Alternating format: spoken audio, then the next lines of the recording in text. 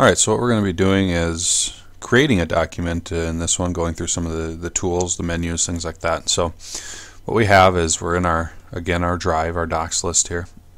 And over on the left hand side we have the word create. So we hit create and up pops a variety of different things. So we can create a new folder from here, we can create a new document, presentation, spreadsheet, form, drawing from here, and I've added WeVideo, and so you can connect more apps and create within your Google Drive, but that's kind of getting to the next step here. So we're just going to start with creating a new document. So we create a new document, and what it looks like here is just a word processor for the most part. The toolbar is very similar to what you would see in Microsoft. And so what we're going to start at the top and kind of work our way down. So right now this is untitled. It's an untitled document. So we'll click on it, and this is my trial document. Alright, and so I've renamed it. Alright, now you'll notice that all changes are saved in Drive, and so as long as there's an internet connection, things will save automatically, basically every time you stop typing. And so that's the nice piece. There is no file save or anything like that, and so it saves automatically.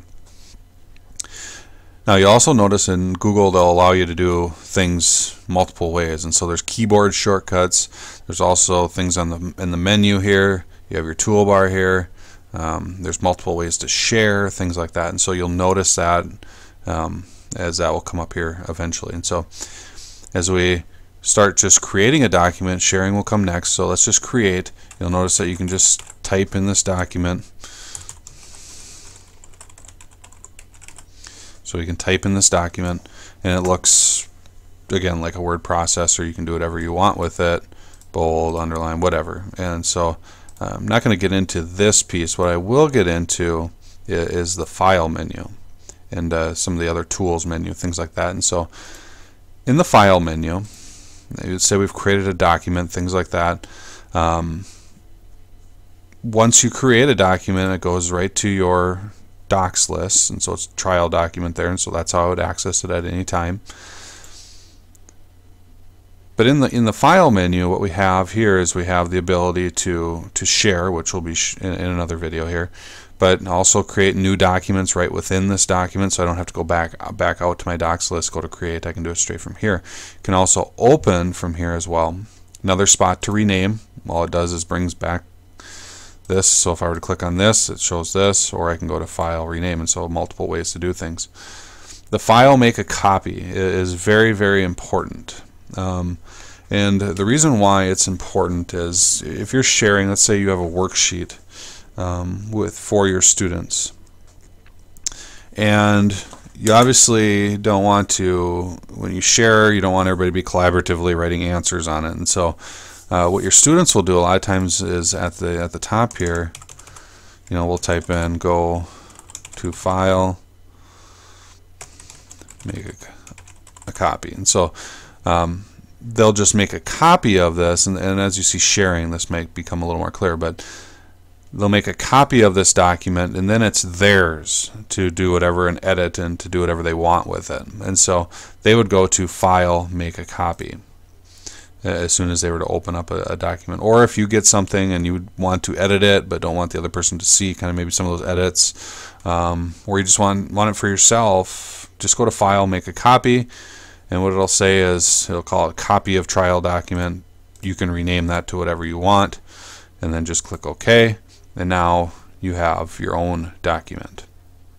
Okay. You can also move things to folders from here as you start creating folders to keep organized. Now the revision history is pretty important. So as you start working on it and you get multiple save points, you can actually see what revisions were made, and you can restore back to certain revisions. And so I just restored back to that revision. And so we can see the different, let's say, so I screwed up and I'm like, well, I want to get back to this. We can click on the different versions and see. Now you'll notice that there are different colors in this revision history. So I'm green. So as I click on this, you can see what I typed. That's in green. So if you have multiple people working on the document, they will be in multiple colors, therefore seeing what they've all done. And it's very, very, if you have multiple students working on a document, you can see who did the work and who did most of the work, and if it was equal or not, or any work at all. And so the revision history is very important to, especially collaborative documents, or if you've screwed up your document, it's just a way to get back to a previous version. The download as can be an important piece as well. So let's say you have somebody that maybe is not comfortable looking at Google Docs or doesn't want it as a Google Doc or whatever. You can download this as either a Word file, a rich text file, a PDF. So for instance, I can download this as a Word file, click on it. I'm just going to put it on my desktop, hit save. And now it's saving it as a Word document, so I can actually take this document and work on it in Microsoft Word. And so now I can type in this document. Okay, so I typed in this document in Microsoft Word. I can do things in it there. Sometimes maybe it's playing with the formatting a little bit, or making it nicer, adding borders, things like that. You can do that as well. But you'll notice that the edits I made in Microsoft Word, so typing in Word, you'll notice that they're not reflected in my Google Doc. This Word document and this Google document are not connected, and so therefore any changes I make will not be reflected in this Google document, and vice versa. So when I do this, so I say typing in Google, you'll notice that it is not reflected in Word as well. So they are not connected. So just know that in the download as. But you can also keep a hard copy of it saved on your server somewhere, or on a hard drive or USB or whatever. It's just kind of a nice way to maybe save some of that. And formatting is pretty good going from Google Docs to Microsoft Word. Now, publishing to the web will allow you to basically take away all of this editing stuff around here. And so if I hit publish to the web, it'll ask me what do I want. I don't want to require viewers to sign in. I just want to hit start publishing. It'll ask me, are you sure? I click OK.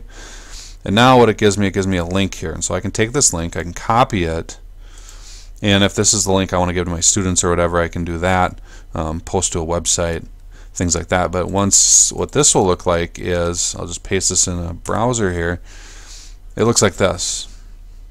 Okay, you'll notice that this is updated automatically every 5 minutes. So if I start making some changes, this link never changes, and so the updates will come on this web page. And so it's kind of nice, takes away the editing and things like that, and gives people the opportunity to see it just as a web page versus as a Google document. You'll want to note that publishing a document does not affect its visibility option, which is in your share settings. So when I click on share, here's my visibility right here.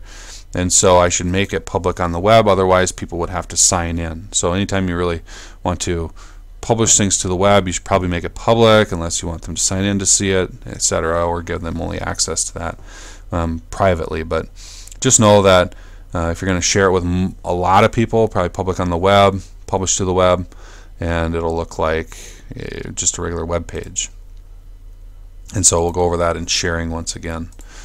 Now the page setup is a spot where a lot of questions come into me as to, again, how do you change your orientation, how do you change the margins, things like that. And that's all in page setup. So if you want to change your page orientation to landscape, you do that in page setup, as well as your margins. If you want to change your margins, page color, letter size, you can see, you can read there obviously, but that is where a lot of questions come in. And so kind of make a mental note of, orientation, margins, page color, paper size are all in page setup. Now, edit menu is pretty self-explanatory. The view menu, again, self-explanatory. Insert should be your friend if you want to start inserting images, links, things like that. Notice that some of this stuff is also on the toolbar. You can insert links here. You can insert comments. Some of that stuff is there. But anytime you want to add something or insert something to your document, check out the Insert tab. Formatting is basically all on your toolbar as well. Now the tools piece is interesting. It has a couple cool features here, and here's your spelling. There's no spelling suggestions, but if I were to spell copy wrong, hit tools, hit spelling, it'll tell me that maybe we should change it, just basically similar to Microsoft. Now notice it's just a spelling, not a grammar correction. Now your research tab allows you to take your document and have another page open up next to it, and so we can go type in Minnesota Twins and it'll do a Google search of Minnesota Twins. Now know that, and then it can open up, for instance, Wikipedia, and it'll bring me to Wikipedia. Or I can take, some people like to use images in their documents. It's a good way to bring in images. I could take and drag an image into my document, and it'll show up. It'll actually even cite it for me at the bottom where it came from, and so that can be done there as well with images information. So it's kind of a research tab over on the right hand side. You also have over here a define, which can be actually access tools define. You can do it that way, or you have a little drop down menu here as well. So the dictionary, and we'll define the word copy since that's the one we were. So you can look up different things there, just accessing basically dictionary.com for that. Word count, that stuff's in there as well. Preferences, nothing to really be concerned about at this moment. Inserting a table, much like Microsoft Word, gives you the option to select your grid. And so pretty easy there on just editing a document, and if you know and understand Google Documents, creating a document, presentations, spreadsheets, and somewhat forms really kind of falls into place there, as a lot of things are in the same spot. A lot of those same options are there, and if you're familiar with the Microsoft Word, Excel, PowerPoint, the Google versions are not as difficult to catch on to. So that's just creating a document, and you can watch the next video. They'll go through sharing a document.